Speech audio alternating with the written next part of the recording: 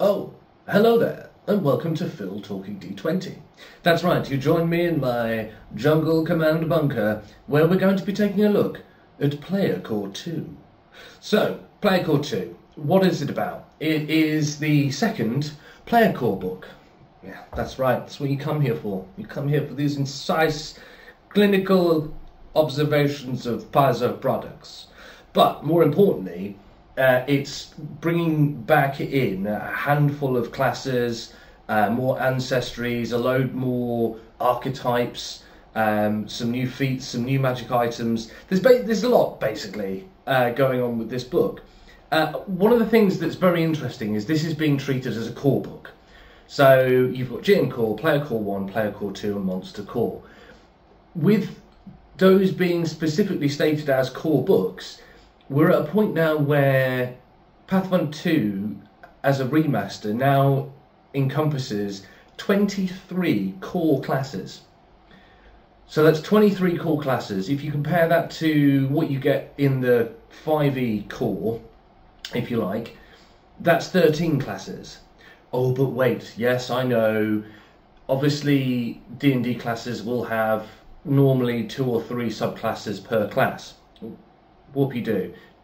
They are also the case in Pathfinder 2. So the scale of like class diversity and player options is massive now. And that's before you even look at archetypes, which again this book has a chunk of.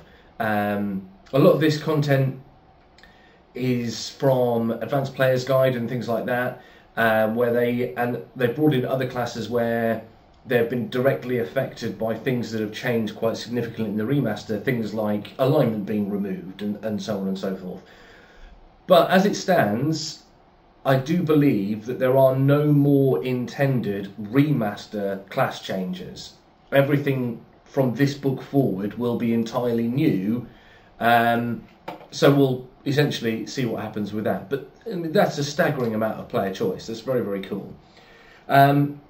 So I want to try and give a very loose kind of overview of what's changed with the classes that have been brought back in. So that's Alchemist, Barbarian, Champion, Investigator, Monk, Oracle, Sorcerer, Swashbuckler, all now as these kind of core class options rolled into this book. The reason I want to start with a rough overview of what's changed on all of the classes in one go is because that's kind of the meat of this book.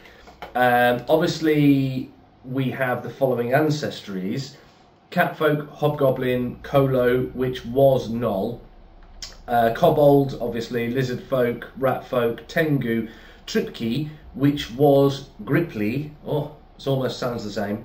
And then, obviously, more versatile heritage kind of options in that kind of area. Common backgrounds. There's a good handful more of these: Pilgrim, Courier, Root Worker, Tax Collector. If you want to play a really evil champion, Tax Collector sounds like a very good background to choose, because Champion now is no longer alignment bound. So they've got a lot of options that enable them to play what we would possibly look at as traditional alignment-based kind of villains, heroes and neutrals, all in the one class. But we'll get to that. So, just to give that kind of rough flavour idea, I want to start with some of the kind of easy to find but kind of impactful changes to the classes, starting with Alchemist, the Alch of Mist. Advanced Alchemy and Versatile Vials have been kind of simplified. I remember looking at the Alchemist and thinking, wow, that sounds really cool, and then kind of getting a bit buried in mechanics and kind of going a bit cross-eyed and running away. So they've done a good job, I think, so far, from my overview of it, of trying to kind of simplify, not stupidify, but make it more robust and a bit more logical, and you'll see why when we kind of go through this. So, starting at level 1, Advanced Alchemy and Versatile Vials are now simply 4 plus your intelligence bonus and 2 plus your intelligence bonus for the number of items that you have available to you to do various things with. So you basically just have a much more simplified model of how you get those items and then what those items can do. It means that with the versatile vials, they fast generate. This is a very nice little feature. If you're just pottering around in a dungeon, not doing anything particularly kind of strenuous, you are auto-generating those vials so that they can be very quickly used and deployed, and it stops you, which I don't think was a massive issue, but it basically just means that as an alchemist now, you've always got something in the tank fight to fight. It's kind of almost like it's almost like they've got a focus pool. It's not, but it's similar, of useful little spells that they've got in their arsenal, except they're not spells, they're potions. So, better flexibility, because obviously with the versatile vials, those are the ones that enable you to make changes on the fly to suit the situation you're in. The alchemist now is being put in a position where it's the most adaptable, reliable damage dealer. You're never going to deal as much damage as a fighter or a barbarian, but you're going to be reliably able to target weakness, probably like no other class, but that remains to be seen. Powerful alchemy, when it kicks in at 5th level, is a really nice touch. If you're making items, those items often have their own baked-in DC.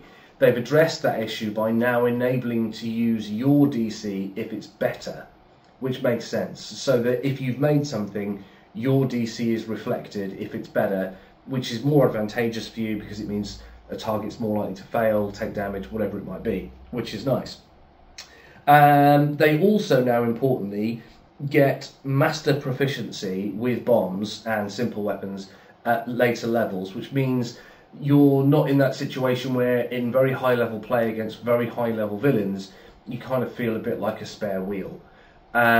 Which was an issue that is prevalent in certain classes when you get to very high level play and fight very high level monsters. If you're not optimized, you struggle. So that was a really sensible adjustment, because an alchemist is someone that's constantly using thrown bombs and potions and tinctures. Why shouldn't they be able to reach a level of proficiency equivocal to someone who spent a lot of time working with a sword or a shield or whatever it might be? So that is a very sensible manoeuvre. That's kind of a very loose overview of Alchemist. So a bit more flexibility, a lot more adaptability, more, I suppose, robust mechanics that are a bit more logical and a bit more easily figured out, and a bit of common sense focusing on enabling the character to do more in later play, which is important. So, champion, we're moving on, because I don't want to get bogged down in he said, who said what. Champion, no longer alignment bound, to a point. So, specific deities and specific causes do require you to have a limit on what you can choose, because you couldn't be like a champion of Serenray and then be like super evil, mega cruel, like evil Git, because Sarenrae would be very upset with you. So there are some limitations, but they're not like the shackles of, oh, a paladin can only be lawful good from back in day. So, holy and unholy do have anathemas, but they're not particularly strict. This is another important step change we've seen in previous remaster products, where they're keen for player agency to have more flexibility in how they play, mainly because of the horror stories of the lawful good paladin who's just deliberately being obtuse and awkward. Those horror stories echo through Reddit as we speak. So causes broadly follow old school alignments.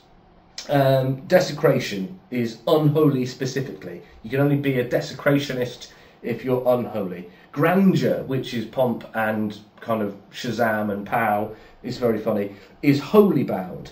Iniquity, unholy, justice, liberation, obedience are effectively neutral. You don't have to be bound to holy or unholy. You can kind of almost not be neutral, but you don't have to be wrapped up in that whole extra mechanic. And then redemption, which is Sarenrae, holy. So those are the causes, and they all have their own distinct kind of flavour and path that's focused in and around either being desecration, guess what that will be, pretty unpleasant, to redemption, which is your anathema is you can't just deliberately kill people when you've not offered them an opportunity to redeem themselves effectively. You're the redeemer. Champion's Aura is back from 3.5, D&D 3.5 that is, which is a nice touch. That's another simplification mechanic to simply enable you to take certain things that you get as a class, like reactions and other abilities, and just have an area of effect to enable them. So again, it's a simplification mechanic, but it's one that's established in kind of the older game systems approach to what was at that time Paladin, which I'm all in favour of. So things like buffs to will saves against fear effects, or your ability to intercept and block an attack with your shield. It starts at about 15 feet, it can increase with feats later in the class. That's not something we're going to bury ourselves into at this stage. I just want to give people those kind of flavours of each kind of major change. Mount is now no longer one of your special abilities, but it is a level 1 feat. The three kind of special options now are a permanent speed buff, which also applies to your mount if you take a mount, which is interesting. So you can be a more mobile paladin. You've got the Blessed Shield is still there, but now it's simply using the new reinforced runes that shields get as magical item bonuses, like armor and weapons get, which actually is a significant buff, because basically you're getting a free level 4 item if you choose that shield kind of buffing rune, and it's quite a significant buff. It's like I think 30 hit points or something like that on top of what your shield already had. It's strong. It's very strong. So you can be a really like potent defendery character, which is quite cool. And then the weapon one is broadly the same, where it can have certain magical properties like ghost touch and things. So very solid. I'm glad to have it back. I was a bit kind of nervous. If I'm honest with you, it was the one that I kind of was most curious to see what they were going to do with it. And it's very interesting how they've really opened up the class to being lawful evil, chaotic good, to use those kind of frameworks that I think a lot of people will be able to understand from role-playing game kind of vibe and role-play, and more importantly kind of plot direction at the table. So very cool to see. Oracle, we're moving on. Pow, pow, pow. It doesn't stop! Mainly because the book doesn't stop. And it's out very soon. To clarify and preface, I did get this copy from Paizo for free, but I bought this one with my own money. So read into that what you will. I'm going to buy this one when it comes out as well. They gave me a copy to review. It's not going to particularly colour my opinions. I'm already a fan of the system. So, like, intrinsic bias kind of goes out the window. It's like, oh, we'll bribe you by giving the thing that you want. Well, I already want it and already like it. Oh, well, it's not much of a bribe then. No, it's really not. So it's not really going to be colouring my opinions too much.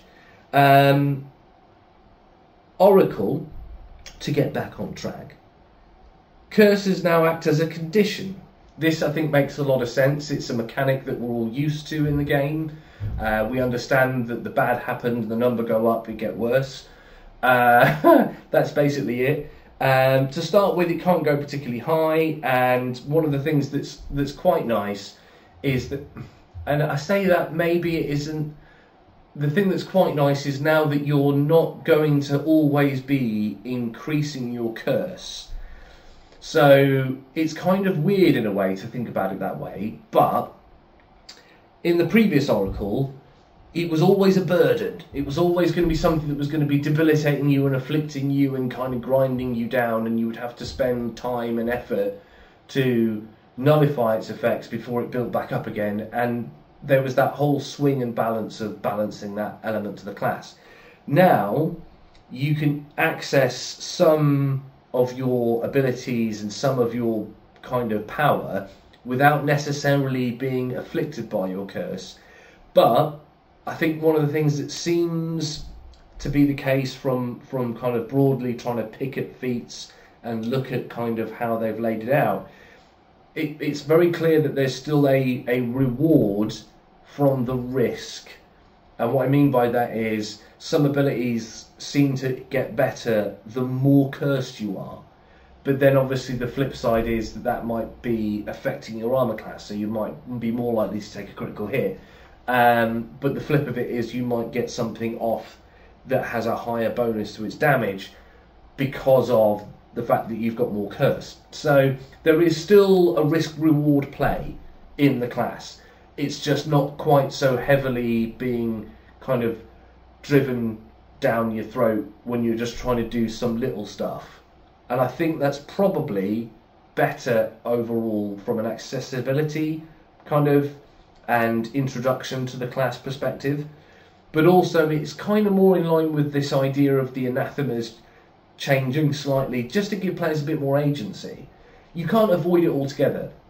So it's not like you can just cheese around your curse and go, oh look, I'm getting all these great massive bonuses, but I'm getting no penalties. That's not the case. So don't panic about that. Let's have a quick look at my other notes. I think that really is it. Oh yeah, another quick one. More focus type spells. So they get a reasonable selection of focus spells, but they get the curse spells, which do increase your curse condition. But again, they're easily regenerated, and you can lower your curse condition with 10-minute refocusing rests that are also steadily regenerating focus points and so on and so forth.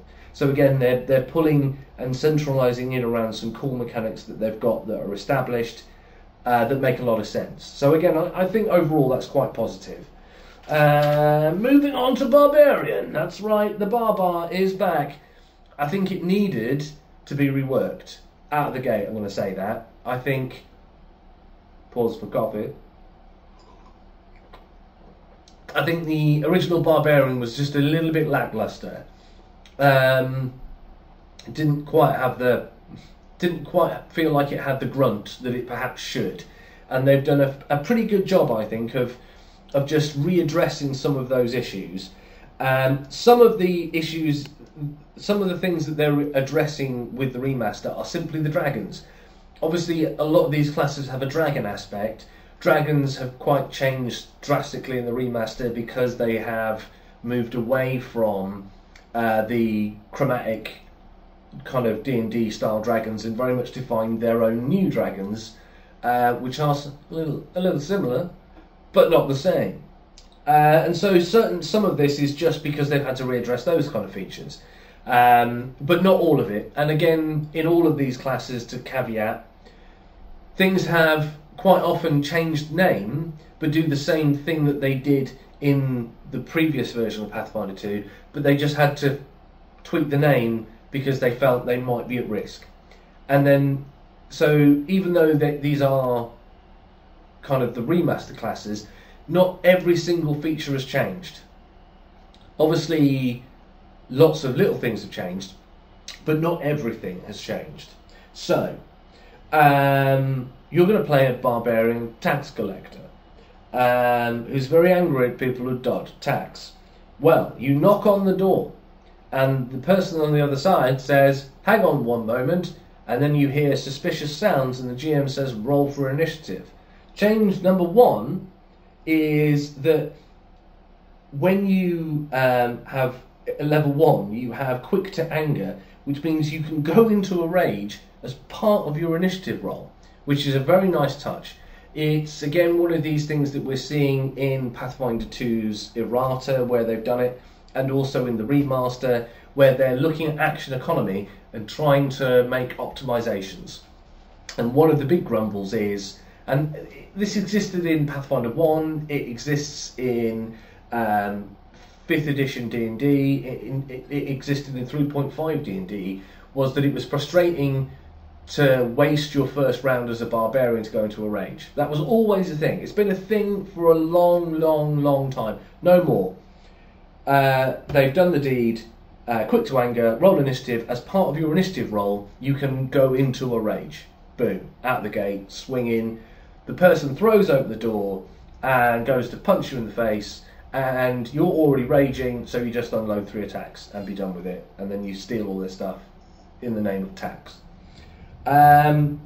They have again dipped into the magic of 3.5 and baked in a speed buff, kind of early to mid-level, as long as you're not wearing heavy armour. Again, a classic kind of coin from that kind of throwback barbarian, which again, they're going back to when D&D was good.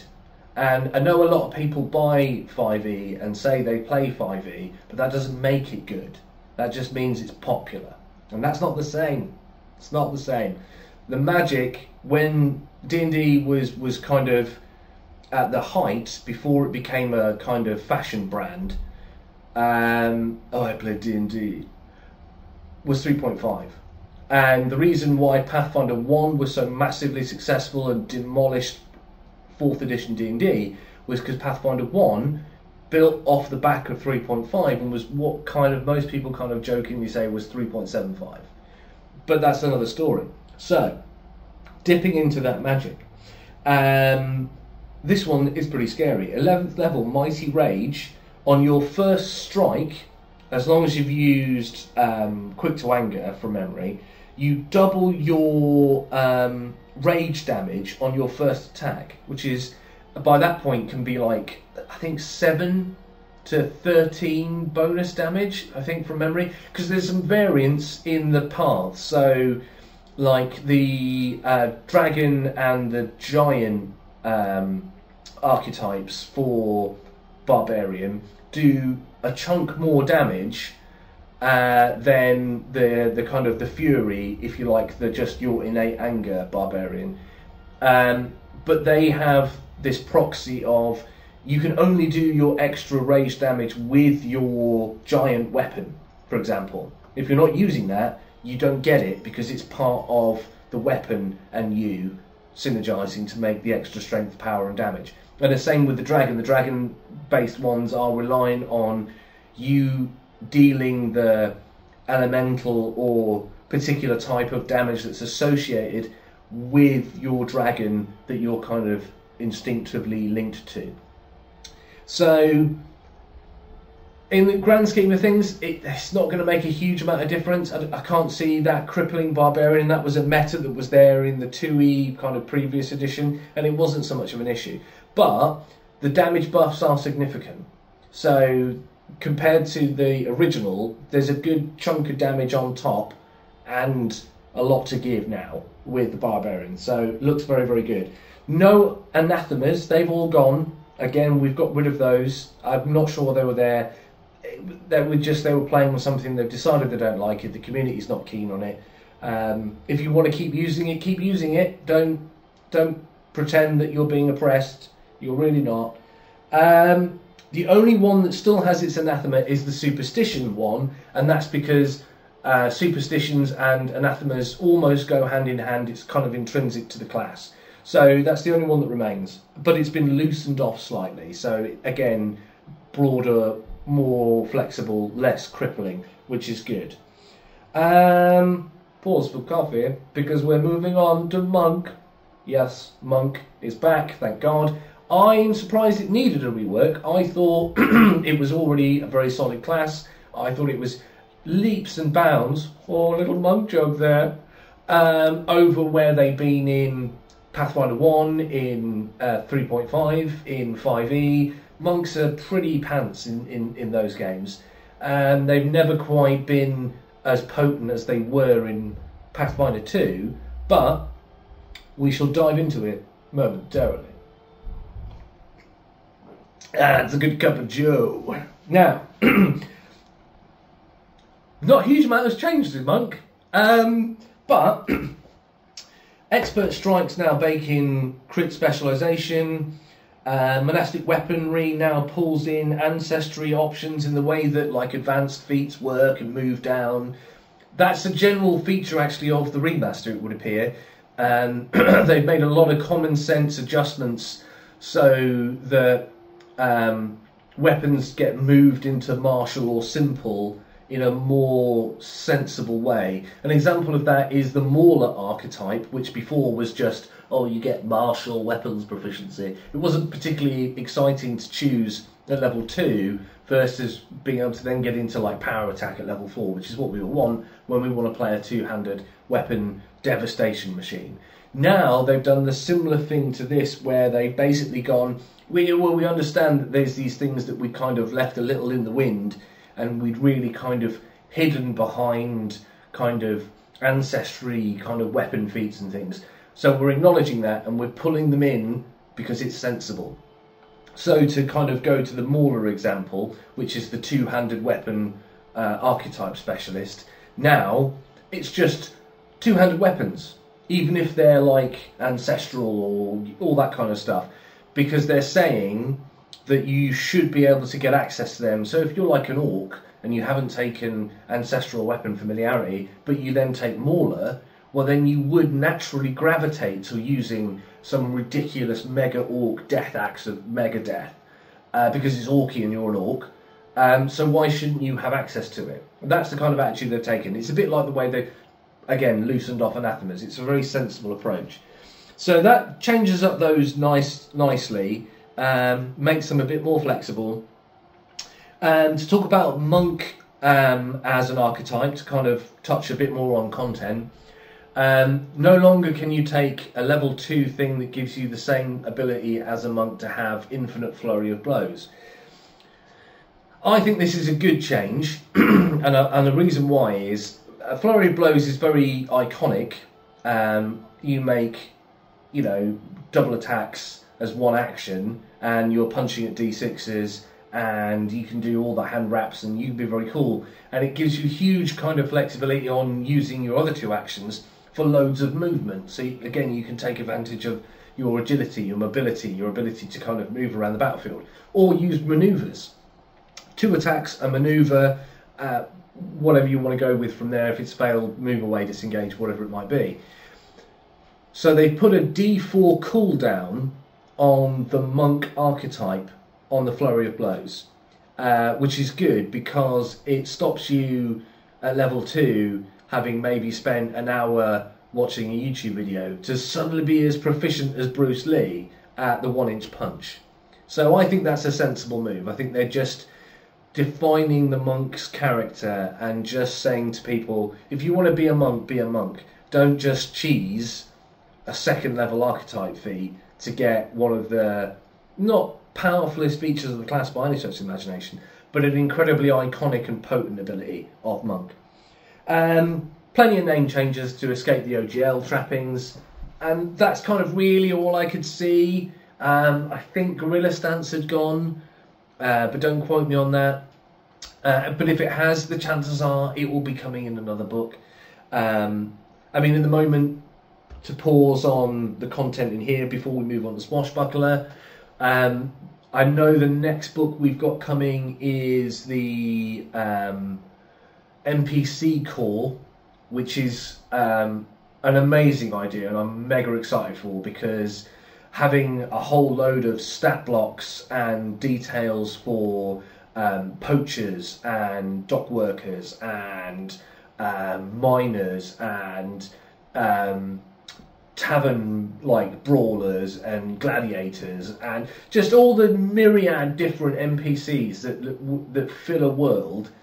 Having stat blocks, a load of stat blocks for the captain of the guard, the kind of the wicked kind of philanthropist, kind of rumour agent at the party who's like causing strife for the king, the mad wizard, the hedge wizard, all those kind of almost like player characters. I'm going to say that's why they're called NPCs. But that really actually fill a lot of your towns and cities and villages and pubs and inns. Having a book dedicated to them as a kind of a resource is just such a no-brainer, such a great idea. I'm super excited for that. That's definitely going on my buy list, because monsters and all that kind of stuff is brilliant. It's great. They are the wilderness, they are the wilds, they are the dungeons and the ruined keeps and castles on the mountain. But they're not the contents of your towns and your cities and your seedy bars and your you know, all those kind of places where stuff can still happen, and it's just going to be nice to have that resource to round that out. Then I think we're probably going to be looking at a Monster Core 2. I think that's inevitable. I think there's going to be a Monster Core 3 and a 4 and a 5. Maybe not a 5, but we'll see. I think, you know, we're in the trappings now of them being able to fully recommit to going forward now that this OGL debacle is behind us all, and we can all poo-poo Wizards and move on. Not Wizards the class. We wouldn't do that. No, we're talking about Wizards of the Coast. Swashbuckler, after this coffee break. Splendid. Now, the swash of bucklers, the buckling swash, the daring, dashing, doing kind of Errol Flynn. Panache now needs bravado. Bravado is now baked into loads of skills and things. So they've made bravado a trait. And what they've basically done is they've kind of gone, no. This is definitely gonna grant panache, because this is definitely something with bravado. I'm not sure this was really a big deal, but there was probably a small chance that sometimes a GM could say, oh, I don't think that was swashy enough. When you've just like done 5 pirouettes through the air, swung on 12 chandeliers, kissed 5 damsels as you flew past the balcony, landed on your feet on a table while simultaneously kicking 2 silver platters into the faces of 2 vampires while simultaneously stabbing another in the face. Oh, I don't think that's very swashbuckly. I'm not going to give you any panache. And then you not get to use your finisher or whatever you were banking on because you needed it. So, after that ludicrous example, this mechanic now means that it's you're far more reliably going to get panache, because you can easily see what bravado will generate panache, which is very important. And I think one of the really important features is you don't have to succeed. You just have to not critically fail for the attempt of the skill or whatever it is that has the bravado trait to then get panache. So the class is going to uptick significantly in its ability to generate power for its finishes. One of the other things that's very, very cool is that before, when you would have to have panache to generate your precision damage, what they've done now is they've kind of split it into 2 tiers, and you now just get a flat 2d6 precision buff to damage because of your fighting style and techniques that don't require you to have panache or be doing anything with bravado. It's just a flat buff. I mean, it has some very minor limitations, but in real terms, it's very much active all the time. Then your finishers, when you do those kind of big hits, when you've generated panache using bravado skills or whatever it might be, like a tumble through, etc., then you get to add additional precision damage because you've now got panache, and you're able to then do the kind of the bigger hits. So that's a really nice touch. It's also now been more defined and moved into the position of being the king of skills martial. So I suppose to look at those kind of playing styles and kind of class design ideas, like the investigator, for example, is a very skills focused class that has some combat capability, but it's never going to be as good as a ranger, or in this instance a swashbuckler. But it's got a lot of skills, and it's got a lot of, and we're going to get to that shortly, ironically, it's got a lot of those kind of mechanics baked into it that enable it to do more with story and plot and investigation than other classes. Again, the fighter, unashamed in its position as the kind of the combat master. Its focus is on the ability to smash and debilitate its opponents. That's what it does. The barbarian now is in a position where it can come out of the gate. Did I mention barbarian loses the armor class bonus? If I didn't mention that, I am a fool of a took, and I should be thrown down a well in Moria. But that's by the by. Oh my god, I can't believe I probably maybe didn't mention that. Yeah, you've lost that armour class penalty. Huge, huge boon. That's, again, hung over Barbarian like a fart in a spacesuit for years. And I get all they're reckless because they're not thinking straight. It's just like, yeah, but Conan didn't seem to get hit a great deal, and he was definitely the king of the barbarians. So maybe that trope shouldn't have been there. Now it's not. Good news. So back to kind of those kind of defined roles. The swashbuckler now can really be a really kind of potent alternative to things like Ranger, which is another example of a skills martial. Do you have the raw DPM output of a barbarian or a fighter? No. Do you have loads more skills that enable you to manipulate and develop situations outside of combat in a much more, and even in combat, in a much more advantageous way? Yes, you do. So, chef's kiss. Very cool. Like it a lot. And again, I thought Swashbuckler was already a pretty capable class. So the fact that it's had these little tweaks and reworks, it just shows you that they're not afraid to kind of look at stuff. I'll come on to worries and concerns, but what I've just said is also going to allude to a concern I have now that we have technically ended the remaster era of kind of core class tweaks and modifications. But we'll come on to that because it's probably not a genuine issue, but we'll see going forward. And then if it needs errataing, because Paizo have said they're going to have a pretty steady errata process to kind of tweak things based on community feedback. I think a couple of times a year they've said they want to have a reasonable amount of content to put out as erratas where it's discovered and where it's needed.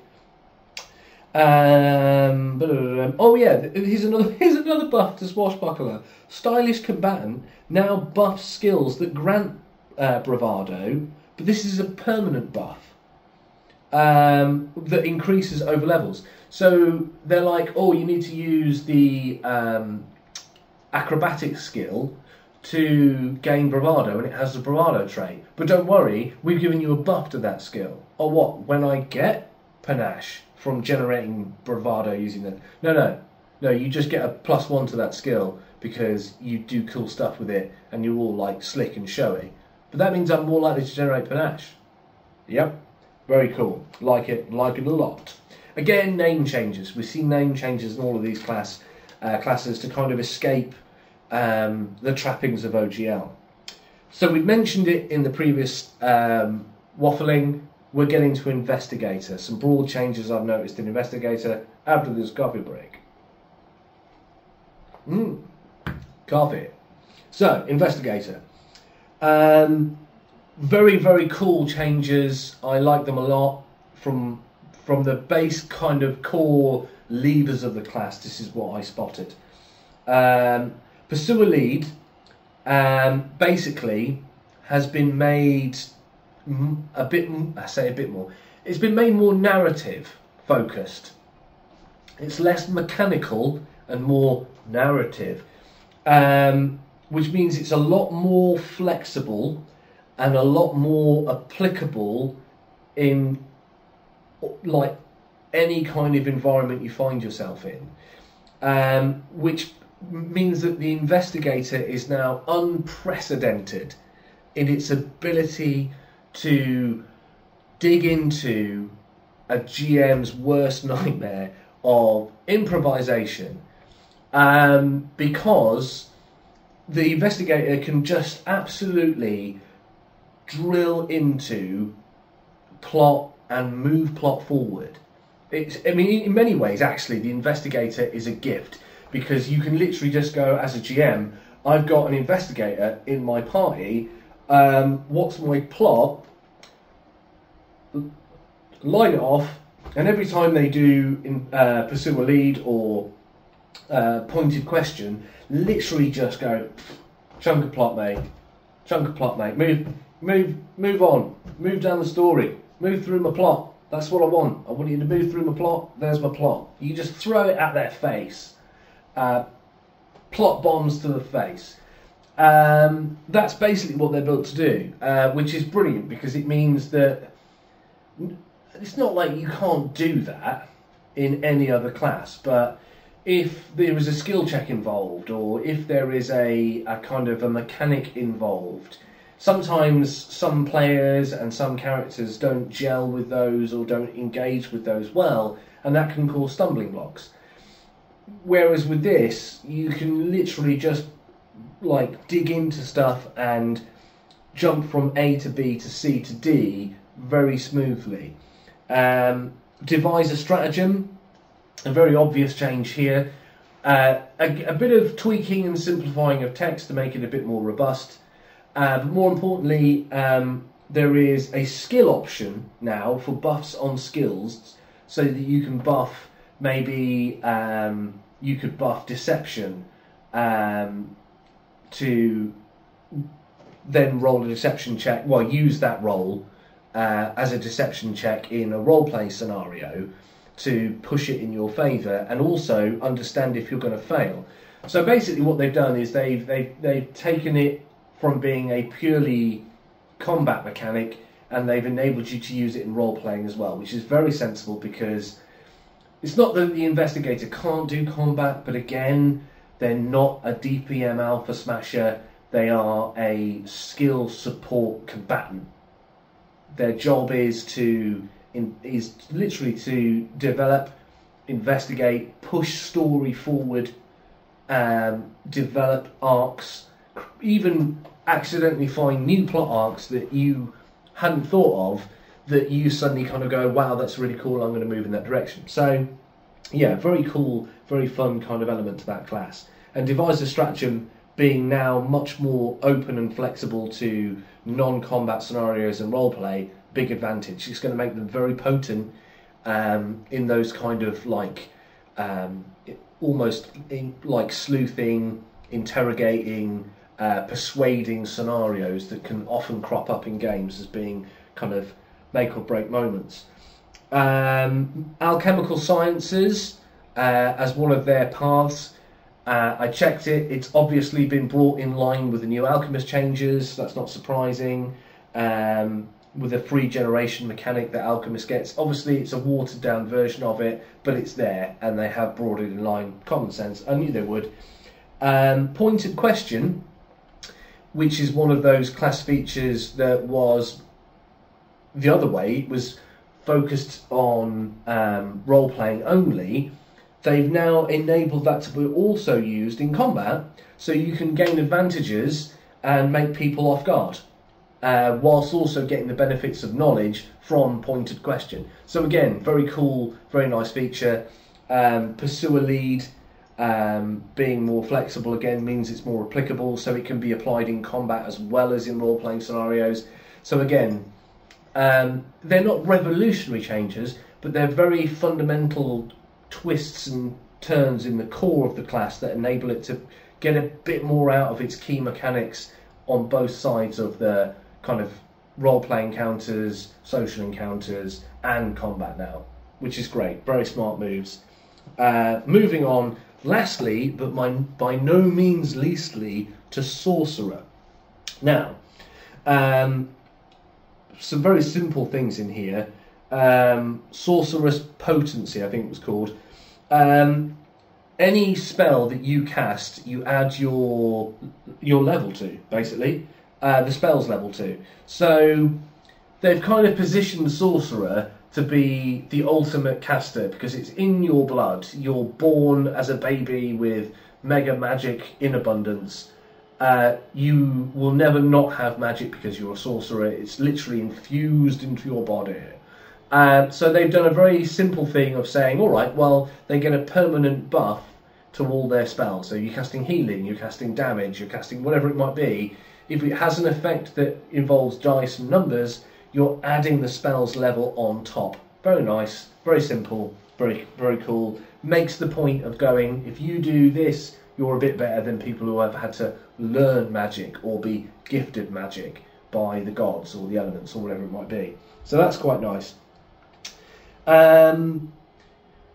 They've taken a lot of the touchy spells that is a bit odd. There was probably a good handful of spells where you would have to touch someone to damage them, like you were some kind of like meaty kind of melee character. And as a sorcerer, it's very hard to have a good armor class to resist crits and have a good constitution and hit points to resist damage. So being in situations where you'd want to deal damage and then having to walk up to someone, use a 2-action spell, and then stand there going, I'm sure he won't definitely target me as the person with the lowest AC in the party, and also probably the lowest hit points in the party. I'm sure I'll be fine. And then literally just being critted into oblivion. So they've made a lot of their touch spells simply have a 30 feet range, which is a very sensible plan, because the idea that you could be a very effective like melee caster, you're going to struggle. And if you really wanted to do that, the obvious choice would be Magus, and even Magus isn't in a great spot. So those were, with the sorcerer, again, to kind of look at a few more of the features. A lot of the bloodlines have had tweaks and changes. A lot of the spells have been renamed, but there didn't seem to be anything hugely offensive or drastic. They've made the bloodlines have a little bit more pizzazz and a little bit more character to them. The bloodlines each do a little bit more than they used to. But again, it's not like they're like absolutely like S-tier nuclear death-powered death machines compared to where they were. They're broadly, apart from these couple of little obvious tweaks, they're broadly the bloodlines. You know what you're getting into. They're demon themed, they're dragon themed, they're angel themed. That's not changed. So I didn't think it was worth kind of bogging down for ages on those. So obviously, I'd mentioned there's a nice selection of backgrounds. I am a personal fan of Tax Collector because I think that's funny. I just like the idea of being the Tax Collector champion who is like the lawful evil kind of authoritarian one, and literally just being a really evil git who just taxes everybody. It's very silly, but it's funny. So overall, the races, great to see. Those ancestries are nice to have as core options, with obviously what's in the kind of player core 1. There's now a really nice broad selection of character options that are diverse, unique, flavourful, and give you lots of fun options. Plus, a lot of the other content from 2e that hasn't had to be addressed because it's clearly completely Paizo's own, and it's completely unique to them. Like I said, this is the last remaster book that they've had to make. So we're in a spot now where if you want to use anything from Guns of Gears or the Book of the... Was it Book of the Dead? It's not Book of the Dead, but the one that was all about either opposing or being kind of the forces of undead. I can't believe I forgot the name of that book was. It was awesome. Where you get the option to play like a vampire or a ghoul or a skeleton as an archetype, as ancestry and things. Very, very cool book. That doesn't appear to be needing them to remaster address it. There are erratas on the Paizo website that will obviously be making little tweaks if there's certain things they're not happy with. I'll leave a link in the description to those errata because they're quite useful to check if you just want to make sure. This is my concern with where we are now with the remaster, with all these kind of 23 amazing core classes being tweaked and modernised fully, even if that isn't, like you've seen, absolutely kind of huge changes to the classes.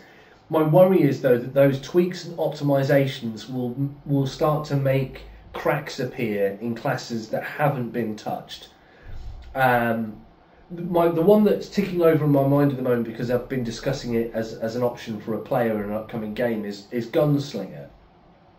Gunslinger, because of the nature of the weapons it uses and the reload one, I'm kind of worried that we're going to start to see classes that haven't been touched start to struggle and suffer for action economy and other little things like that, that perhaps the newer remastered classes have just ironed out and moved past. I don't know, because like I said, we won't know until we get a good few months of everybody kind of running campaigns where they've got people running remastered classes and people using classes that haven't needed to be remastered alongside each other, for them to kind of start to see if perhaps with their new, more focused, keener eye on their 2E system, whether they might regret not being a bit more heavy-handed with the classes that they didn't need to touch. But again, it's early doors, so I don't think it's going to be a major issue. And I think realistically, the way Paizo works, if it is an issue, they will address it, because a lot of these changes in Player Core 1 and Player Core 2 have been directly based on the community's feedback. The way that Cleric got access to heavy armour as an option baked into the class, because everyone kept saying, I just want to be able to take heavy armour in a Cleric. Why can't I take heavy armour in a Cleric? And there was all sorts of easy ways using general feats or archetypes that could give you access to heavy armour, but it was a bit of an annoyance to have to burn a feat that you might not necessarily need to burn. So again, that's an example of one they addressed. Alchemist, another great example. Giving them master proficiency so that they can compete at high levels and not get left behind. Because why should they be left behind? Is again a player community feedback that they've gone, well, we should have thought of that. Actually, you were right. We've made that change. So I think in real terms, the Paizo are in a great space. They're now able to focus on creating exciting content that's not being driven from necessity. You know, when they started down the path of like Pathfinder 2, they had this long road ahead of them where they were going to create, and then OGL happened and has thrown this curveball into the middle of their development cycle. I think it's a great and unique opportunity that they've seized very well, because they've been able to make these kind of almost like structural changes, getting rid of alignment. Brilliant. Who really cared about alignment? Alignment was a system that existed really to handle how spells interacted with those that we viewed as the villains and those that we viewed as the heroes. You didn't really need it for anything else. That was really its main mechanic. And it kind of put these breaks and these limitations and these holds on it, where people are far more complex in life than the simple trope of lawful good. And that's the thing that they've kind of reached into and opened the door on now. You can just get on with being the character you want to be, which again I think is great. So very impressed with the book, very happy that they gave me a copy to review. Thanks very much, Paizo, it's greatly appreciated. Hopefully you've enjoyed this kind of brief overview of the content of the book. Like I said, mine will go in order. I live in the UK though, so we just have to accept that America is like the focus of their print and release content. So it's going to be a little while before I'm able to buy a copy. These, by the way, I just want to talk about this. The layout in the remasters is very, very good. The way that it breaks down where you are, it's probably hard to see, but effectively this nice kind of green finish here is very easy to see when you're looking at it. So right now I can see that the classes bit where I am in the book is highlighted, and then I can see underneath it in a sub-colour I'm in the wizard section. So you can very quickly flick through. I mean, here you can see skills more in detail, and then Arcana and Athletics being highlighted as what's kind of present on the pages is a really kind of nice feature. So it's very quick to navigate your way through things. And again, artwork, lovely. Also not AI, because Paizo, unlike Wizards of the Coast, I'm going to just fill their books full of AI trash, which is positive. If they do start doing that, I will bitterly complain. So don't think that's fanboyism. I will hammer that to the mast now. If they start dalliancing in the dark world of AI art, they will get a snooty email from me. Which they will probably ignore as they're a big American corporation, but hey-ho. So, very cool stuff. Very much enjoying the book. It's great to have more content. Like I said, the scale of content versus 5e now is astronomical. So if you are on the fence and you do want to think about changing systems, one of the things that's important is you can still play 5e and 2e. This weird cult thing going on with 5e where it's like, you can never leave. And then this notion that if you stop playing 5e, somehow you'll never be allowed back, is very peculiar. So literally run some 5e, run some 2e, run some Blades in the Dark, run some whatever it is you want to run, and just enjoy games and have fun. But if you want unrivaled character and player facing options, and you want the most robust and simple and easy to run mechanics from a GM perspective, from someone who's run D&D for best part of 15 years, I mean, going back to 3rd edition 3.5, a little dalliance in 4th before moving over to Pathfinder 1, all the way through Pathfinder 1 into Pathfinder 2, a dalliance into 5e before I realised it was here. Trust me, this is a solid system that will treat you right.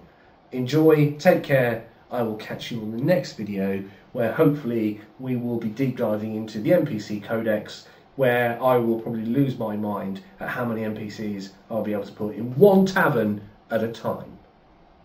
Peace.